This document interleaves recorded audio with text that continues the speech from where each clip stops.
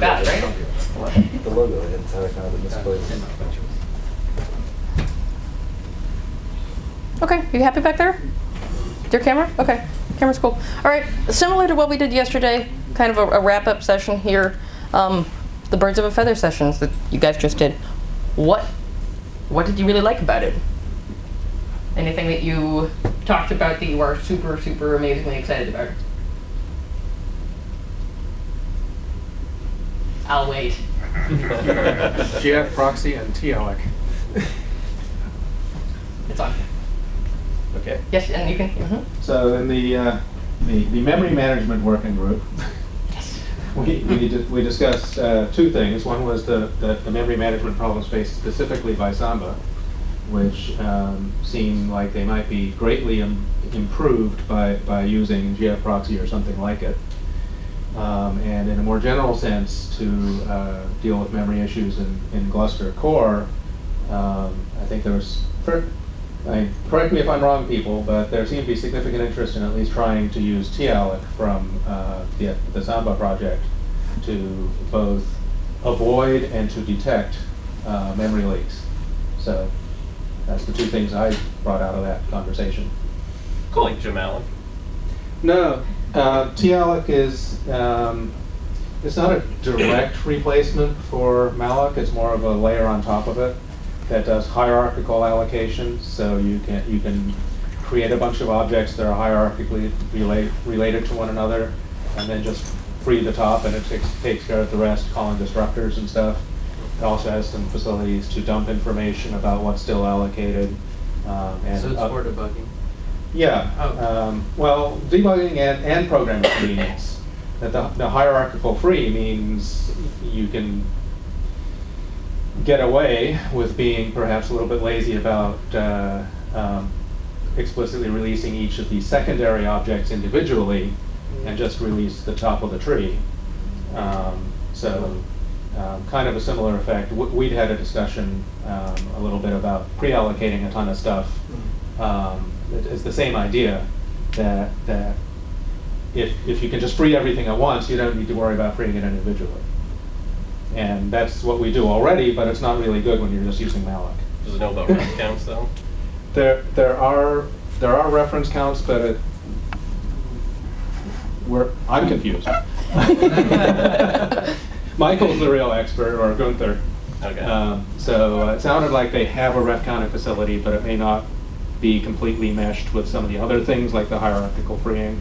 Okay. So we'll see. Okay. What else? What other things were out there? Actually. Yeah, if you just pass it down. I know, yeah, go ahead. You don't have to come. We discussed the backup and archive. So the most fascinating thing was like we discussed like 15 years, archiving for 15 years and restoring it back after 15 years. So we discussed about rapidly changing software and constant data. So yeah, it was the tape writing backup to the tapes, and everything was new to us, and yeah, it was very good discussion. Good, okay.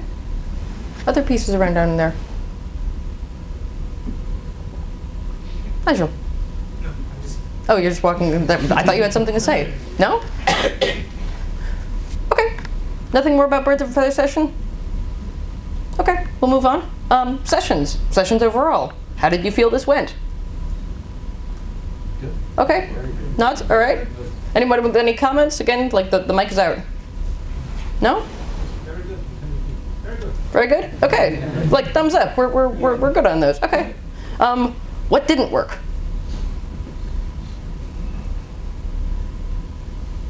Slightly bigger For room. me, it's a time. You know, Food congestion. I think we can probably have a conversation about time, but now is not the time. Nope. Yeah, no, venue. I agree with you. I think we can change towards a larger venue and like something that is maybe less, how can I say, friendly for everyone. I know it's been kind of a crammed couple days. What else didn't work? Signboards leading to the room. Directions to actually get here. Got it. Okay. I come up front and Okay, you're just doing that. Okay, fair enough.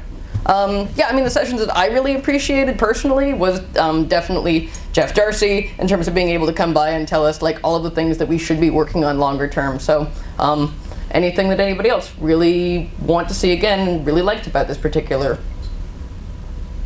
format. So, yeah. Yes. Grab the mic. can we also start collecting kind of feedback for every sessions? Oh, yes, yes. The feedback forms which can be distributed to all the participants, and so we're going to do something different in just a second or so. You are ahead of me for about, I don't know, give me 5 minutes and we'll get there. Yes. I'm such a grandstander. Come on up. So while we're talking about things that we appreciate and that we think went well, let's show some appreciation for Amy. Funding. How hard was it to find funding for some of this? Not easy. Not easy. No. Doing logistics, not easy. Dealing with speakers, well, I know that wasn't easy. And she did all of that. And there's probably 100 other things I didn't even know she did. So yeah, she did a great job. So we should definitely, individually and collectively thank her for that. Yeah. Thank you. And Nigel too, for being the keeper of the mic. Yes, back here. Okay, I've got one thing. Or you can come up. Yeah. If you can come up front, and then You all get time up on stage. Yeah. Yeah. Okay. Okay. Yeah. Thanks. So what I wanted to say is about the sessions in general. Apart from all the deep insights about specific topics, what I appreciated very much is seeing or learning about the testing infrastructure, the Gluster thing. I mean, I think it's tremendous work, and it's so great that it's also being integrated upstream and downstream and so on. This is super useful. I also found it very useful to have Humble and Louise present on the Hekedi and all the container things, because what has resulted from that, I mean, apart from a bigger understanding, hopefully for everybody, is discussions and potential for working together and eliminating efforts that actually achieve the same thing, like working together with already working together with people who are on the cluster management side, but there are other things like in the test framework. Can we use the Hekedi software to bring up and manage the stuff? So there is a lot of discussions, and these are just examples, but for me the most outstanding ones for potential collaborations. And these things wouldn't have happened without such a, let's say, meeting convention, people being all together in the same room. So that's totally super useful. And of course, having non-Gluster developers, non-Red Hat people present their use cases, present their developments, their work, that is also something that the summit is so valuable for. So it's my main takeaways here. Thank you. Walk back. Yeah. Walk back. Yes, Renee. You finally get a mic. Yeah.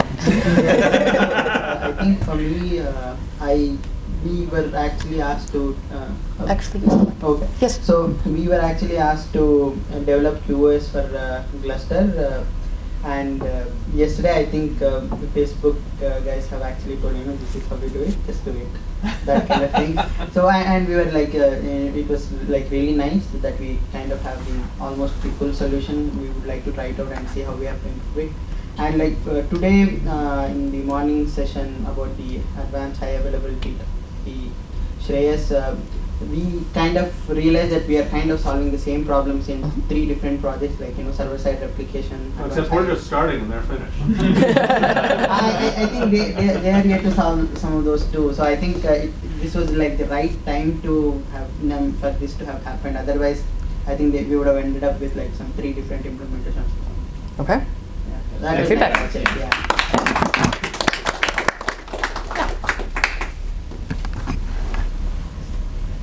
Oh, you don't have anything to say? Okay. No, You just want to walk the mic. Okay, no, that's fine. Other things about sessions. Yes. There are 2 sessions, one by Ram from Kamal, as well as being a consultant in Gluster.org. So it gives the practical perspective of how Gluster is used in deployment. Extremely thankful to them. Yes. I find I learned something from them. Yes. And thanks to Facebook, I mean, as a community, how we succeed is very important, and Facebook presence actually prove that. Mm-hmm. Yeah. Thank you. All right. Anything more about sessions? Going once, going twice? Moved. All right, what's missing? What did we not do that maybe we should have? I know lightning talks, I know, but nothing comes to mind? Having rooms for buffs. Okay, we'll come around. Yeah. Should we have like more of the user stories, like like he was also saying, like Ivan's talk and Comwall's talk, they kind of give us a different perspective about how Gluster is actually being used, rather than we talking amongst ourselves developers. Mm-hmm. Maybe we should probably encourage more user talks. Mm-hmm. I don't know. I don't know Please encourage more of the maybe. users to participate. That is what I need from you. Please help me help you. Like 3-4 talks on like user side. Like as for a number, I think like 3 or 4 mixed in, or like from the user perspective would probably be good. Yeah, I would love to be able to see more of them. Happy to. And buffs need to have their own rooms. Okay. With 40 people in the back of the room, they're all surrounding the food, trying to talk about different things. That goes towards venue planning. I appreciate that. Totally makes sense. Okay. Other pieces, things that are missing.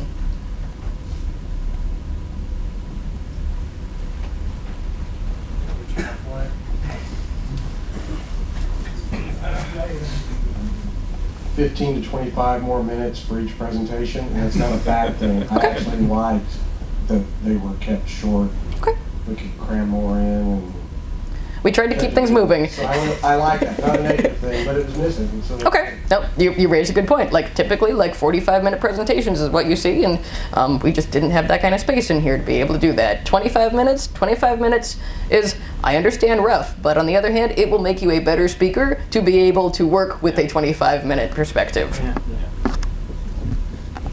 That's what it is. Other things.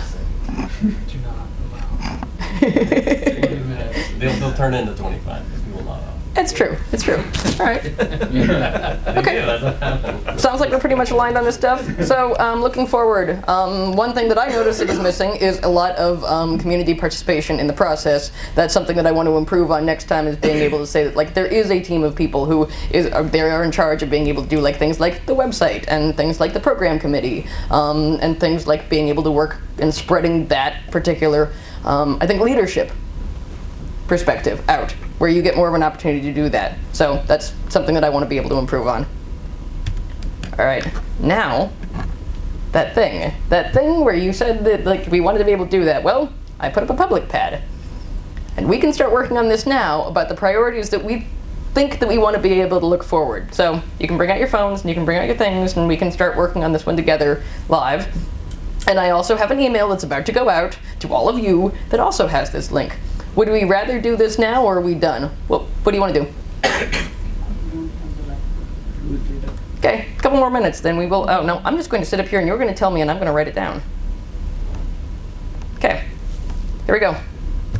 Tell you what. What do you want to work on coming out of this summit? What matters? If you're going to speak, ask for the mic. Or just put you all on the spot. I know. Give it a minute.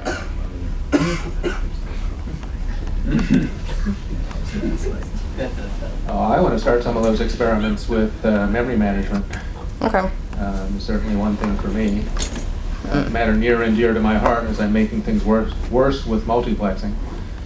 I also want to work with these guys sitting right behind me on helping to get their patches out where the rest of us can enjoy them. Okay. Oh, next to you. Oh, no. Oh, I'm sorry now. I definitely want to work with the event system. I want to make sure that Hekeri can plug into that. That'll be great. And I want to talk about a little more about block storage. Okay. And how we can manage that. Okay. Yes, there's a hand over there. Yeah, it's not like a major collaboration or something like that.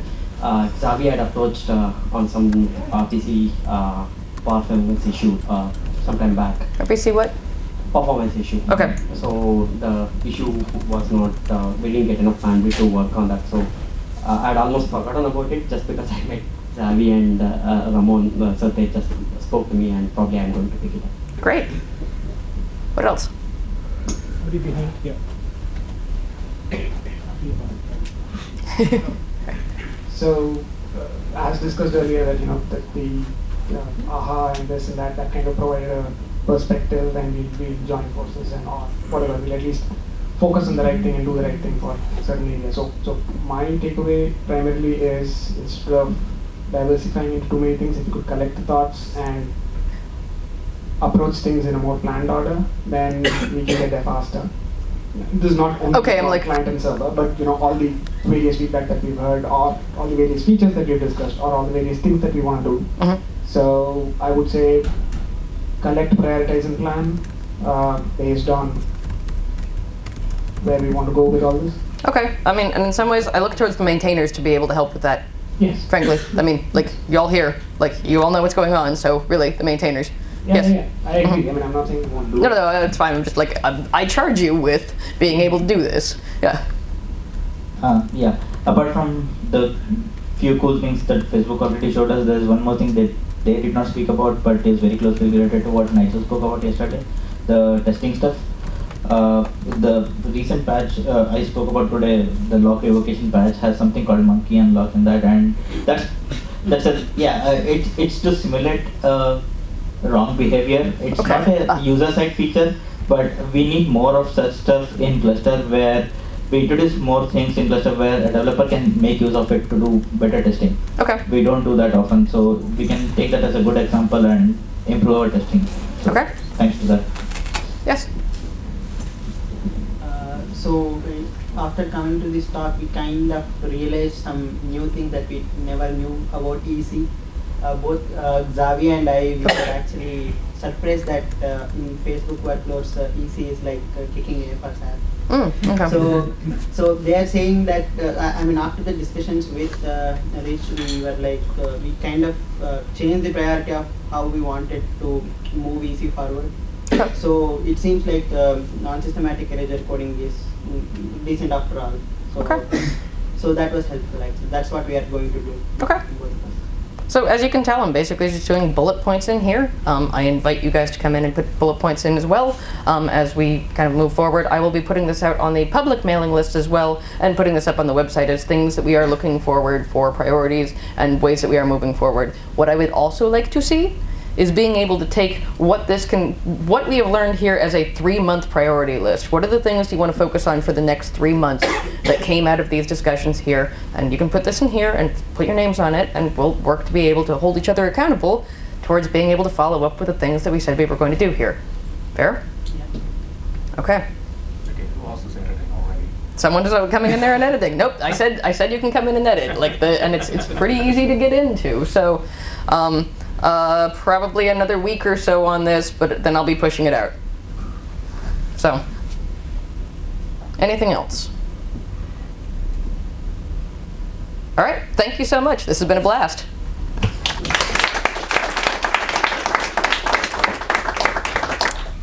Sweet. All right, everybody out. Hold on. Put the mic back on. But these boxes over here need to be emptied of things.